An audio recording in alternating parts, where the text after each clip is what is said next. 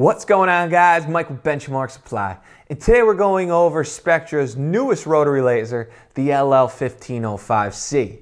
This is the next generation of the LL300S in that 300 series from Spectra, and we're going to break down the laser and its specs along with the improvements it's made. But before we jump in there, I want you guys to still note that the LL300N is still being manufactured, that LL300S is no longer being manufactured, and the LL1505C is that replacement. So a lot of models going on. Just want to let you guys know that that's where we stand. So let's jump right into it. The LL1505C is pretty much the same laser we all know and love. It's got plus or minus 1/16 of an inch accuracy every 100 feet.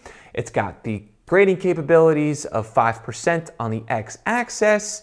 Again, it's manual slope, not dial-in slope, but that's great. That's what we've always loved with the LL300S. It's got a working diameter of 2,600 feet, and it comes standard with Spectra's 5-year warranty.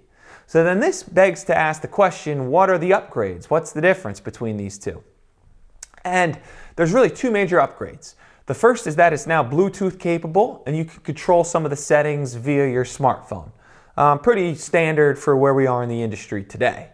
Now, the next upgrade is that they increased the RPM speed from 600 up to 900 RPMs. So this will use a little bit more battery life, but for the machine control guys, pairing this on their excavator with like a CR700 or an LR series, you can actually pick up that beam that much faster, making your laser receiver more responsive. So it lets you work faster in the job site, and it's a really nice feature to have, especially at the price point that the LL1505C is. So those are the major upgrades on the LL1505C.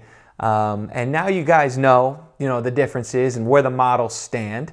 But nonetheless, if you have any questions, comments, or concerns, give us a buzz at Benchmark, and we'd be happy to get you benched in.